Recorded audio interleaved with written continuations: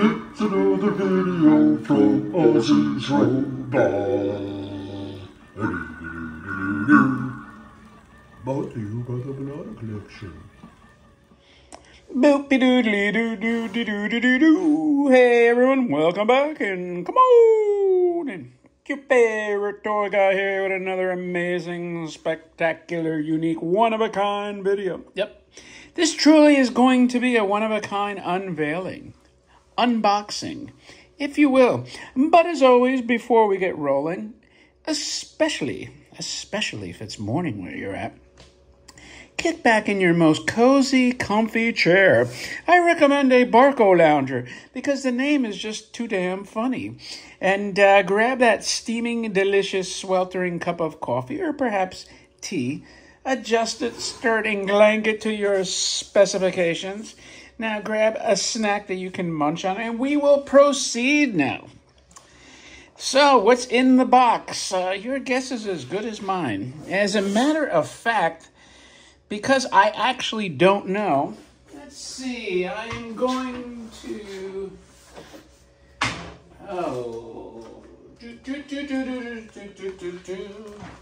going to grab some batteries, because I don't know if whatever's in there, I have a feeling I might use some C's. I finally got new C's, but I have these Duracell D's just in case. I'm going to see if I have some loose C's, so stick with me. Lucy, where are you? Lucy! All right. Look at that. I found two Lucys. Just like my Bichon Lucy. All right, are these any good? They say they expire March 29. So if I need more than two, I could open up these. The reason I have so many C's, by the way, is because our new touchless soap dispensers, believe it or not, in the year 2024, use 3 C cells. It's like the weirdest thing. The weirdest thing. You'd think they would have a rechargeable.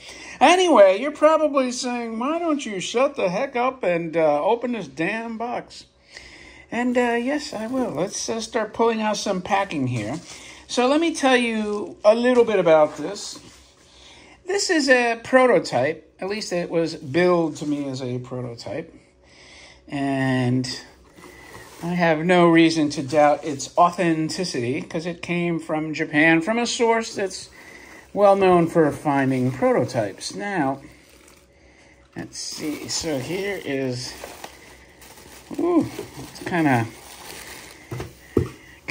sketchy to try to stand it with all this packing. So let's start unwrapping this and get ready for the big reveal. Yes, I'm doing some of this off camera.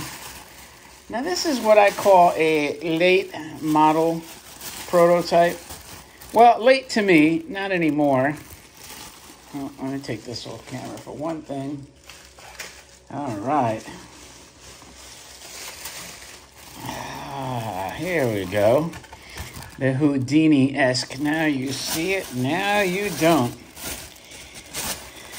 Oh, wait, we did that part, right? Are you ready for the big reveal? I guess I'll turn it around. So, this is a Horikawa prototype. I'm guessing from the late 1960s to the early 70s. Unique, hopefully not a garage bot, but I can't imagine. So, without further ado, let's lift up the curtain in 3, 2, 1. Yeah. Dun, dun, dun, dun, dun, dun, dun. Yep, here is a ball-blowing, not ball-busting, a ball-blowing Horikawa prototype. With a ball. He has his ball, not multiple balls. You can see here. Was this just like a wacky concept that they decided, I don't really want to do this anymore, but interesting, right? The way they cut the ball blowing tube looks like they had some tooling. So, and now I'm thinking it does take C's. So let's get C's in here. I have no idea if this works, by the way. So we're doing all this together at the same time.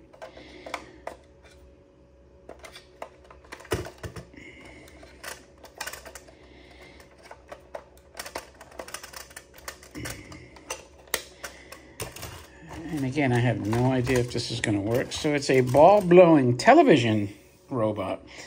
Let's see.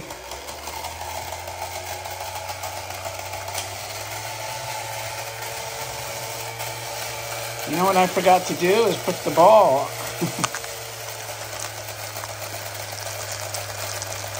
Let's get this ball in here. Whoa, Nelly.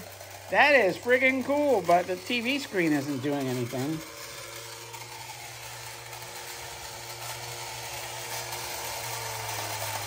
Oh, man, that's cool. Now, I remember John at the Robot Hut saying, usually when they have to stop and going into another action, that usually indicates that it's a legit, you know, prototype.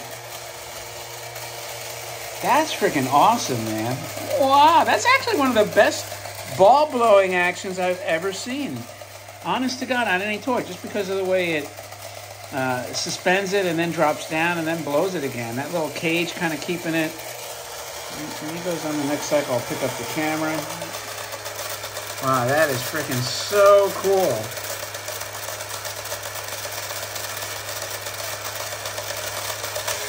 Looks like the moon. The only thing is, why isn't this TV screen doing anything? Was it supposed to? Maybe they disabled it? I don't know. All right, when the ball goes down, I'm going to cut it off. Let's see if there's a mid position. No mid position. All the way.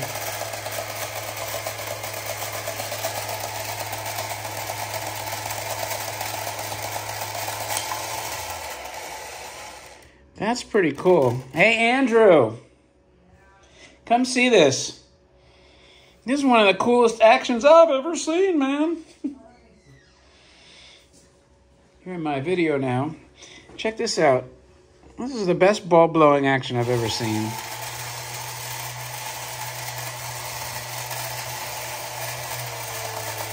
Isn't that cool? Very. Looks like a moon suspended. The yellow looks like the moon last night. The moon over the ocean, which I did a short. Anyway, just wanted to show you. Very impressive. All right. Have to take a picture for Instagram, right? Sure, or even a small video. Anyway, my friends, that's a look at your Horikawa ball blower. Not ball buster, ball blower. Prototype. Let me know what you think. I think this is a fantastic concept that they should have put into full production. I'll have to investigate why the TV screen is not operating as it's supposed to have. Maybe it's disabled because of the mechanism required to blow the air, so it's possible they could not fit in the scrolling space screen that these would normally have. I don't know, but either way, I think this is remarkably cool. And for these plastic Horikawas from the late 60s to the early to mid 70s, I liked them, but I wasn't a huge fan. But now I really appreciate them more and more, and especially the prototypes. So, you know, before I sign off, let's just fly around this guy. The eyes look a little different to me for some reason, but maybe they're not. The antennas look common. I'm not sure I've seen these ears that look like rockets or missiles. The back looks standard.